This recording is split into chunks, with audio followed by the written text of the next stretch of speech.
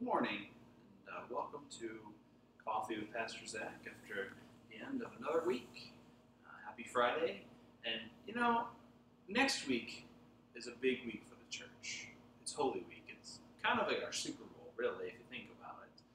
And before that hits, I want to take a moment to enjoy the beauty we have around us. You see, Steph procured these tulips, and they smell really nice, and these lemons and limes, they're reminders of the beautiful creation that's all around us. Even though we're home alone, I hope you're taking the time to go outside, but also that we remember what God has provided for us in the midst of everything happening. Now, I know Holy Week next week is going to look a little different than what we're used to, but I know that God will continue to provide.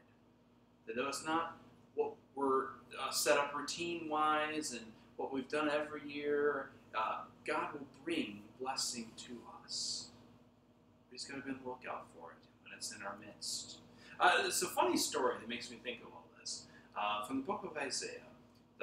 You've perhaps heard of the Dead Sea Scrolls. It was this old manuscript, one of the oldest versions of the text that we have, all the same, no difference in translation or anything, which was very exciting.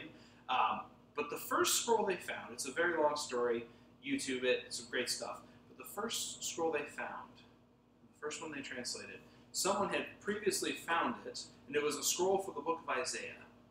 And they clearly had undone it and wrote it back up, but they did it wrong, in that the end of the book was on the outside instead of the beginning. And the first verse, when they translated it, this is what they found. It's from Isaiah chapter 65. Remember, these are all fragments. They can only see one piece at a time, and it's older dialects, lots of stuff you probably don't care about. Anyway, but here we go. This is what they found. I was ready to be sought out by those who did not ask, to be found by those who did not seek me. I said, here I am, to a nation that did not call my name. I don't know, I got goosebumps a little bit. This is God's word found, and that's the first verse that they heard. Amazing. See, God seeks us out even when we're not looking for God. Even when we're in a different situation, God gives us reminders of what the fullness God provides. So yes, while Holy Week will look different this week, I know that God will speak through it.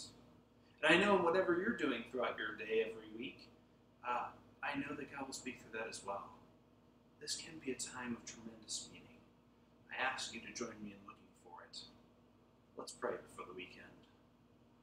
Holy God, we give you thanks for revealing yourself to us in your Son, Jesus Christ.